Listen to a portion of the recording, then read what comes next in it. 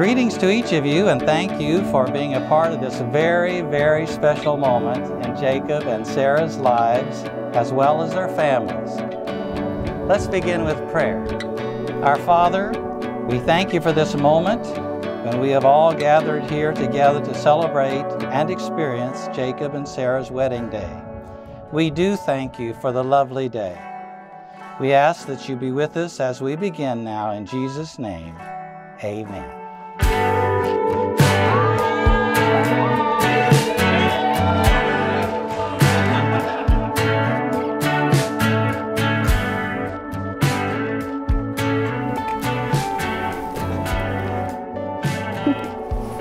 It's so nice.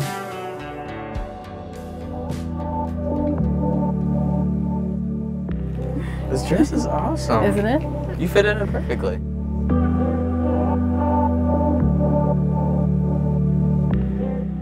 This looks so nice. I love this color so much.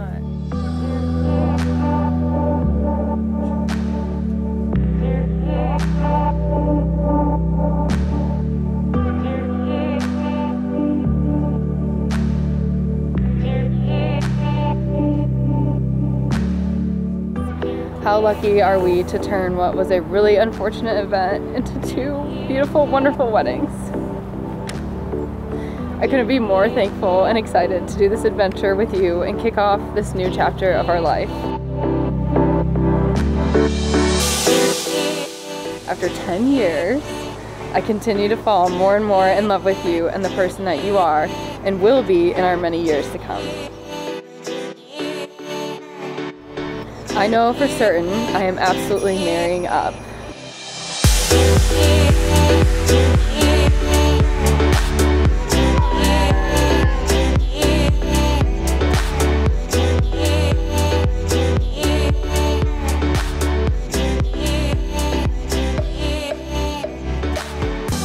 Being back at the barn this weekend is bringing up those wonderful memories of our special day that we had here last May. Though it hasn't always been easy, I do believe that this first year of marriage has brought us much closer. I'm so appreciative of the ceremony that we were able to share between the two of us last year. You truly are my other half, and I'm beyond blessed to be able to call you my wife. You love me, you challenge me, and you bring me so much joy.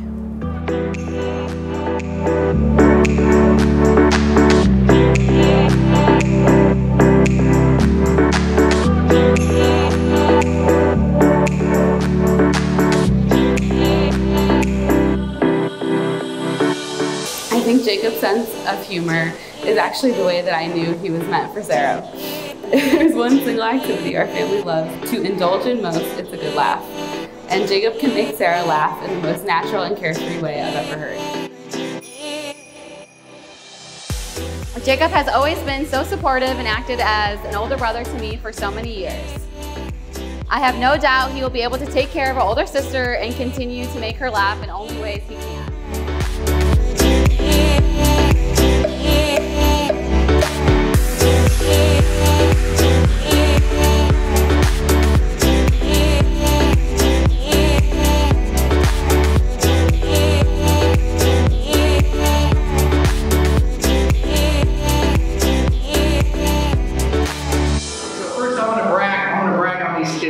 First to go with Jacob. I knew he had something special a while back. Freshman year in high school, Jacob was playing some baseball. Biggest game in his life right now. Here comes the count, crack! And he keeps the game alive. His mom and I know he's not going to go play Division I ball in college, that's fine. But he played, he played under pressure.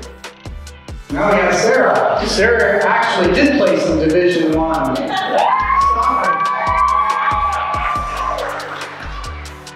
They're such loyal friends. They're very humble, kind, and loving. Their family and their friends are so important to them. And they're so thankful that you guys are here tonight.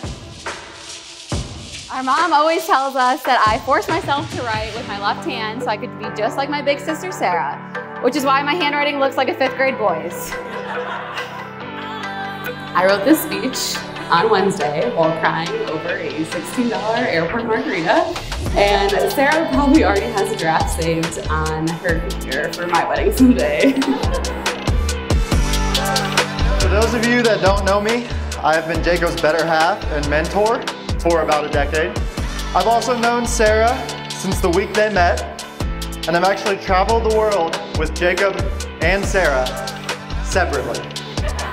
Yes, I know it's an odd concept, but trust me, it's as bad as it sounds. There's nothing Jacob hates more than tiny bathrooms in Europe, and there's nothing Sara hates more than an unorganized trip without set plans. We got to do both. You two both care very deeply from the heart about each other, and you care about us. We want to show you that we care just as deeply for both of you. Jacob, you're the brother I always wanted. Sara, you're the sister I never did. We love you. We're so happy for you. We can't wait to see where this crazy life takes you. Thank you.